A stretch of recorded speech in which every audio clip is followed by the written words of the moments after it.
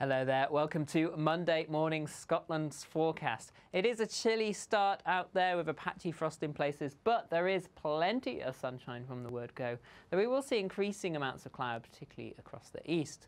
So to start Monday morning, plenty of sunshine across the west, unbroken in places. Cloud increasing through the morning and into the afternoon towards Aberdeenshire. Here, it could be thick enough for a few patches of light rain as we move into the afternoon. But further west, we've got plenty of sunshine, unbroken for many. And it will be a warm Monday afternoon, temperatures reaching 12 or 13 Celsius.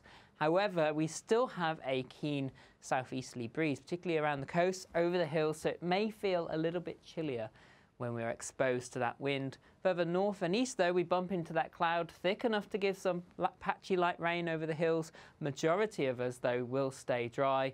And then as we move into Orkney and Shetland, we actually see brighter skies once again with some sunny spells, and it should stay dry, though a little bit chilly with that southeasterly breeze. And across into the Highlands and across the Stornoway, unbroken sunshine, though it will turn hazy through the afternoon. Through Monday night and overnight into Tuesday morning, we continue to see some clear skies. A weak weather front starts to move in from the Atlantic, but it'll only bring light and patchy rain across the far west. Elsewhere, though, generally more cloud around compared to recent nights, perhaps a few splashes of light rain.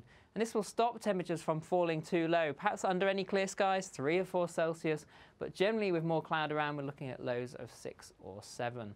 Taking a look at Tuesday itself, generally it looks like it will be a cloudier day compared to recent days, and we could see a little bit of light rain affecting western areas at times as that frontal system slowly moves a little further east. I'll see you again soon.